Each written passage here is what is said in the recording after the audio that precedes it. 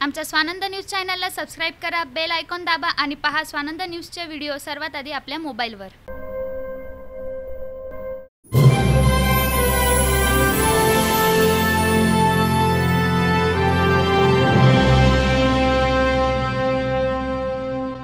नमस्कार, मी वैष्णवी कांबळे। स्वानंद न्यूज मध्ये आपले स्वागत आहे। चर्चा होणारच।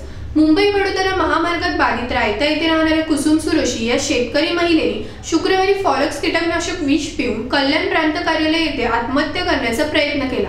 या घटनेनंतर शेतकरी महिलेची मुरबाड विधानसभा मतदारसंघाचे आमदार किसन कतोरे यांनी रुग्णालयात जाऊन भेट घेतली। रायता येथे राहणाऱ्या कुसुम सुरोशी यांची सातबाऱ्यात नाव असलेली जमीन मुंबई वडोदरा महामार्गात बाधित होत असून या रस्त्यात बाधित होणाऱ्या जमिनीची मोबदला रक्कम 1,03,69,000 इतकी आहे। मोबदला पमनानीला देण्यात आल्यानंतर या सुरोशी शेतकरी कुटुंबाने प्रांत कार्यालयात धाव घेत याबाबत प्रांतांना जाब विचारत पमनानीला दिलेला मोबदला थांबविण्याची मागणी करीत प्रांत कार्यालयातच फोरोक्स हे कीटकनाशक प्राशन करत आत्महत्या करण्याचा प्रयत्न केला। या घटनेनंतर कुसुम सुरोशी हिला उपचारासाठी दवाखान्यात मुंबई बडोदा एक्सप्रेस हायवे मध्ये जागा गेलेली। मी रायत्याचा रहिवासी आहे। आम्ही शेतकरी आहेत।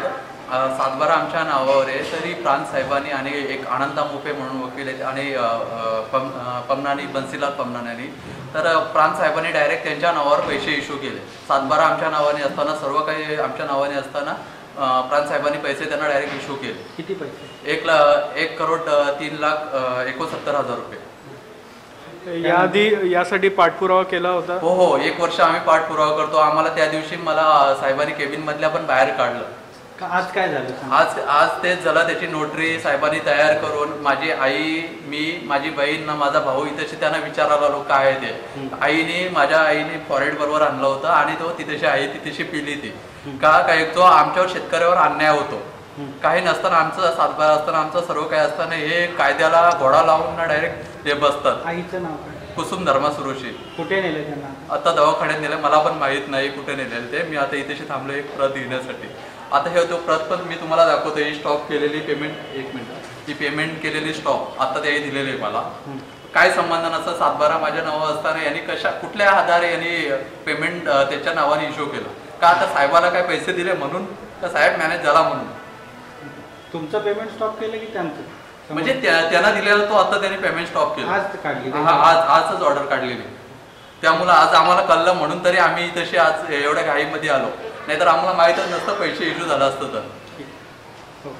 मात्र आज दुपारी सुरोशी यांच्या हरकतीनंतर हा मोबदला थांबविण्यात आला असल्याची प्रतिक्रिया प्रांत अधिकारी नितीन महाजन यांनी दिली। जो रायता इथला सर्वे नंबर 82 होता त्याचा निवाडा मागच्या वर्षी 31 मार्च 2018 जाहीर झाला। निवाडा जाहीर झाल्यानंतर संबंधितचे सातबारावरचे शेतकरी होते त्यांना मोबदला स्वीकारण्यासाठी आमच्या कार्यालयामार्फत पत्र इश्यू करण्यात आलेले आहे। सदरचं पत्र इश्यू केल्यानंतर एका व्यक्तीनं याचं मोबदला रक्कम संबंधितांना अदा करू नये म्हणून आमच्या कार्यालयामध्ये हरकत अर्ज दाखल केला।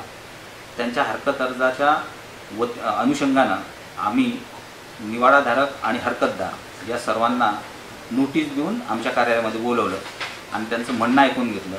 त्याच्यामध्ये निवाडाधारकांनी पण त्याची बाजू मांडली आणि हरकतदार जे आहेत त्यांनी पण त्यांची बाजू मांडली। हरकतदाराने या संदर्भामध्ये सुनावणी दरम्यान त्यांनी ही जमीन नोंदणीकृत खरेदी खताने ती विकत घेतल्याबाबत एक रजिस्टर्ड सेलडीड खरेदी खत या आमच्या कार्यालयामध्ये प्रोड्यूस केलं। रजिस्टर्ड सेलडीड प्रोड्यूस केल्यामुळे आणि सदरचं सेलडीड आजपर्यंत कोणत्याही कोर्टामध्ये आव्हानित केलेलं नव्हतं किंवा ते कोणत्याही कोर्टाने रद्द केल्याबाबतचा पुरावा संबंधित सातबाराधारकांनी आमच्याकडे प्रोड्यूस केलेलं नाही किंवा त्यांनी तोंडी असं कथन केलं आहे की या खरेदी खतावर आम्ही चॅलेंज केलेलं नाही। त्यामुळे या प्रकरणामध्ये सुनावणी दिली। 9दा सुनावणी अंतिम प्रकरण निर्णयासाठी बंद केलं आणि त्याच्यावर आम्ही निर्णय दिला की ही जमीन जी आहे ही नोंदणीकृत खरेदी खतानं विक्री झालेली असल्यामुळे ती खरेदी खत करून घेणारे जे आहेत त्यांच्या नावानं पेमेंट अदा करण्याबाबत आदेश पारित करण्यात आला। या आदेशावर हा आदेश समजल्यानंतर संबंधित व्यक्ती आज आमच्या कार्यालयामध्ये दुपारी आले, परंतु तोपर्यंत आम्ही बँकेला चेक इश्यू केलेला होता। त्या संबंधित व्यक्तीबरोबर 4-5 माणसं होते आणि त्यांनी विनंती केली की हे खरेदी खत आम्ही न्यायालयामध्ये चॅलेंज करणार आहे, तर आपण संबंधितांना जे काही पेमेंट केलेलं आहे ते पेमेंट स्टॉप करावं. त्यांची विनंती ऐकून घेऊन आम्ही समक्ष संबंधित क्लर्कला बोलवून हे पेमेंट स्टॉप करण्याबाबत सूचना दिलेल्या होत्या. अशा सूचना दुपारी दिल्यानंतर संध्याकाळी या महिला आणि काही 3-4 लोक आलेत आणि त्यांनी असा काहीतरी प्रयत्न केला, परंतु त्यांना हे माहिती होतं की मी हा पेमेंट जो आहे हा दुपारीच त्यांच्या समक्ष इतर लोकांच्या समक्ष स्टॉप करण्याबाबत. या महिलेच्या प्रकृतीची पाहणी करण्यासाठी भाजप आमदार किसन कथोरे यांनी आज दुपारी रुग्णालयास भेट दिली. मोबदल्यासंदर्भात जिल्हाधिकारी आणि प्रांत अधिकारी यांच्यासोबत बैठक घेतली जाईल आणि कुसुमबाईवर कुठल्याही प्रकारचा अन्याय होणार नाही असे आमदार किसन कथोरे यांनी. पहिला पेशंट चांगला होणं हा माझ्या दृष्टीने आणि त्या परिवाराच्या दृष्टीने सगळ्यात महत्त्वाचं आहे. आणि त्यामुळे पेशंटला शुद्धीवर आणणं आणि त्यासाठी जे काही उपचार लागत असतील ते करण्याचा प्रयत्न डॉक्टरांच्या बरोबर चर्चा केली. पेशंट लवकरात लवकर कव्हर व्हावा ही त्याच्यामध्ये महत्त्वाची आमची भूमिका आहे. त्यानंतर राहिला प्रश्न त्यांच्या पेमेंटचा जो विषय आहे तो मी रात्रीच संपूर्ण जिल्हाधिकाऱ्यांशी बोलणी केल्यात, प्रांताधिकाऱ्यांशी बोलणी केल्यात आणि त्यातून कसा मार्ग काढायचा ती बैठक करून आम्ही तो निर्णय घेतला. आणि निश्चितपणे अन्याय झाला असेल तर तो भरून निघाला पाहिजे.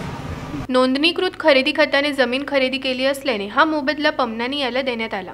कुणाल मात्रे, स्वानंद मीडिया, रायता. आमच्या स्वानंद न्यूज चॅनलला सबस्क्राईब करा, बेल आयकॉन दाबा आणि पहा स्वानंद न्यूजचे व्हिडिओ सर्वात आधी आपल्या मोबाईलवर.